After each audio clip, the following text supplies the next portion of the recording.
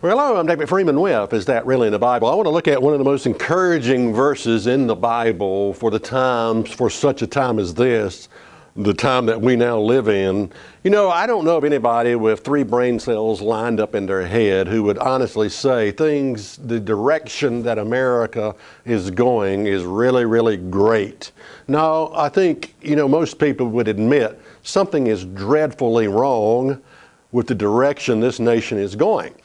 We have rejected God, who has blessed us for a socialistic form of government. We really have, government has replaced God, is basically the issue here.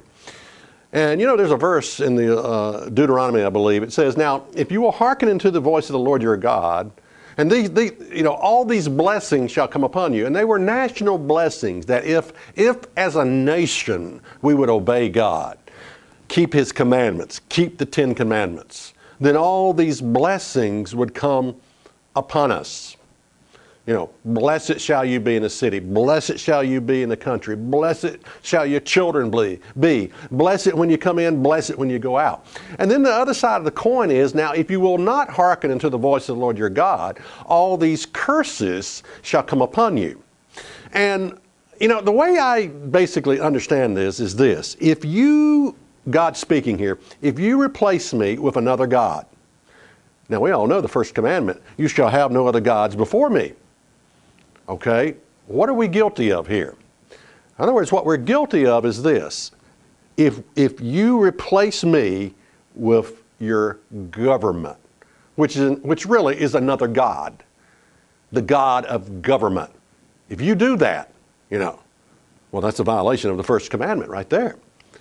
You shall have no other gods before me. Now, socialism, the definition here, socialism, it's a way of organizing your society in which the major industries are owned and controlled by the government. In fact, in a way, the people are owned and controlled by the government.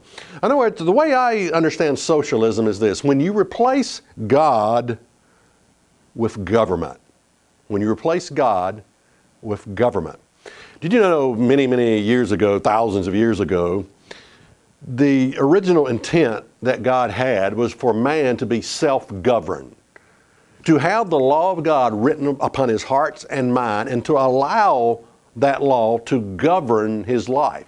It has always been God's intent for each individual to be self-governing, to govern himself. But very early in history of the Bible, the children of Israel said, "Now we want to be like the other nations. Give us a king or give us a president to reign over us." In other words, they got tired of taking personal responsibility for their actions. They got tired of governing themselves. And they wanted to be like the others who had a king, who had a president, who would tell them what to do.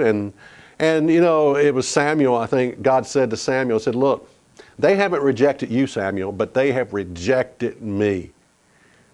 When you allow your government to do for you what you should be doing for yourself, that is a stench in God's eyes, in God's nostrils, because we are to be self-governing. We are to govern ourselves. And when we shirk that responsibility for a socialistic, communist form of government, when you replace God with government, that is a stench in the nostrils of God.